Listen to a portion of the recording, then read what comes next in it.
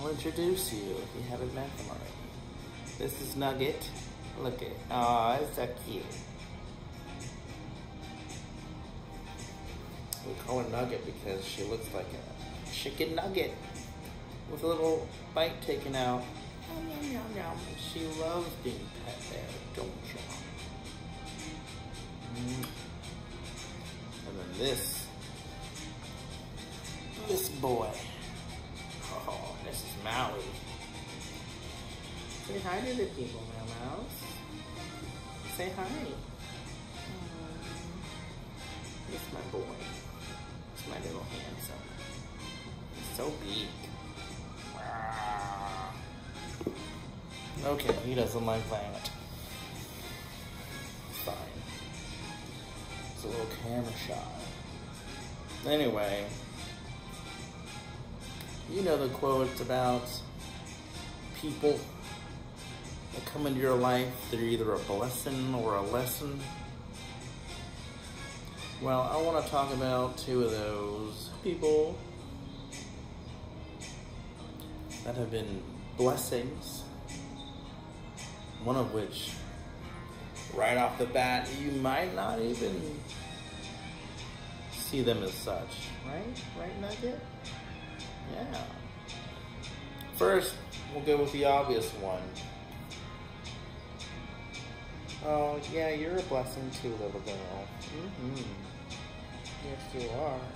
We rescued this one from the backyard. Yes, we did. First one. This girl. Found out today it was her last day. We knew she was leaving at the end of the summer. Just didn't know that was going to be today.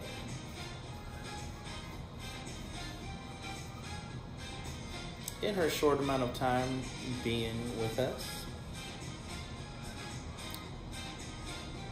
probably without knowing it, definitely without knowing it, she's inspired me to do a few things.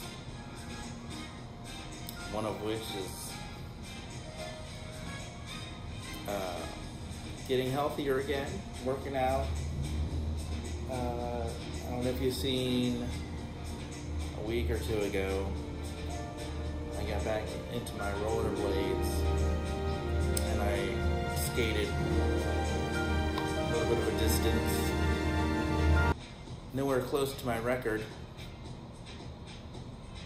but felt good to get out there and skate around a little bit. Didn't it? Because you were skating with me. So I'm grateful for that. And then it's just a small detail, but she's got a water bottle at work. Well, had. And she had a Por Vida sticker on it. And during the time that she was there, I mentioned this to my wife too. Her and I talked about visiting Costa Rica and possibly moving down there eventually. And then that's when I noticed, I don't know if you know anything about the Costa Rica, but the Por Vida is very popular down there. So, I don't know. Signs are out there. I believe in that kind of stuff. And I believe that there are people that get put into our lives for reasons. And when they have shown you all that they were supposed to show you, sometimes they go. Sometimes it's sad, sometimes it's painful.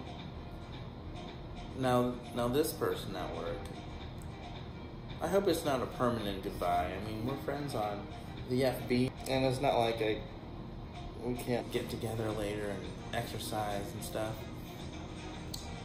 But going back to the point, get the gears turning. Gave me a little kickstart. I even, don't be scared. I even pulled my, that's gross, sorry. But that just goes to show you how long that has been in the garage. It's got spider webs and stuff on it. I should probably clean that before I use it. But that's out here now. Because I want to get back in shape. I don't want to, whatever this is, I look like a root. Like a toad. I like that. I'm gonna change that. So that's that half. Oh man. Just been thinking it's just not gonna be the same without her there. I don't really think I can talk about certain things with anybody else. You know, like working out wise. She runs marathons, triathlons, that kind of stuff. She's been on cruises, she did kayaks, all kinds of fun stuff. Anyway, moving on to the other person, different kind of blessing. I'm not really gonna share names or anything, but this person will say helped my wife get motivated to get a different job. And although it's sad not to have her at the job that we met, nor is it as convenient to have her working at the same spot, because right now I'm the only driver. One of the perks is that she's making $3 more than she did.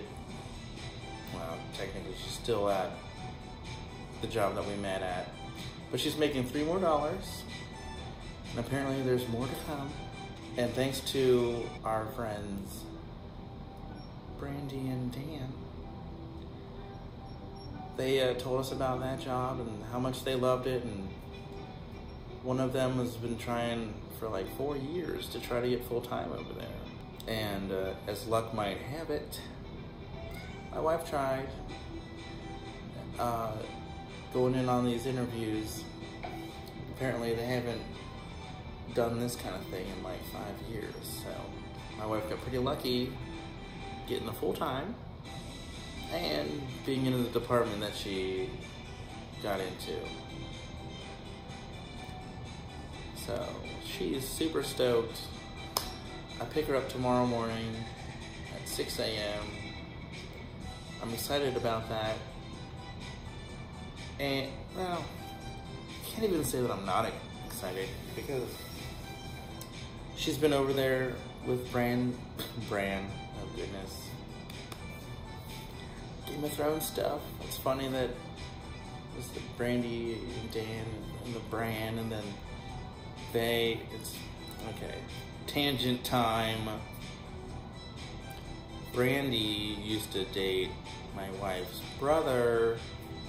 She got him and her into Game of Thrones. It's kind of how we all know each other. I'm happy that my wife's happy. I'm excited to pick her up tomorrow to save us some gas and to save my wife from having to wait in the car.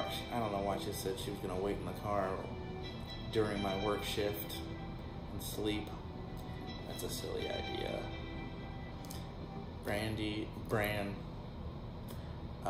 took in my wife for the weekend because they all work the same shift. So thank you two for that.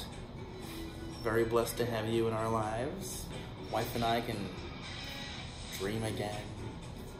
We have so many plans, and now it looks like we might be, it's like the light at the end of the tunnel was like a candle flame. Now it's like a big old bonfire or something. Definitely can see the way out. And we're excited and we're happy about that. And what's that Tom Hanks movie you know, the one where he's a really good ping pong player. Oh yeah, Forrest Gump. There's not much else to say right now, so to quote him. And that's all I have to say about that. Thanks for watching. Bye.